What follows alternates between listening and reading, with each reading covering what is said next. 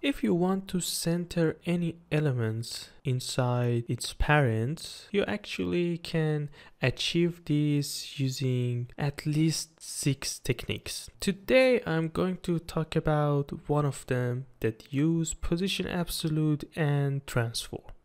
But first of all, let's see when we should use this technique. When we don't know exactly the height and width of our parent element, we use these techniques because it's able us to just specify the center of our page using percentage. We simply add position absolute and then top and left to 50%.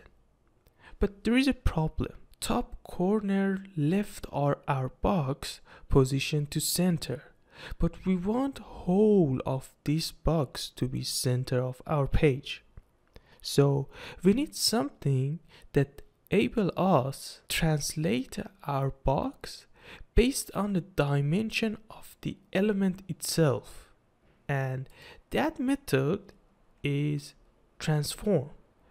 We're using translate inside our transform and move our box to the left and top.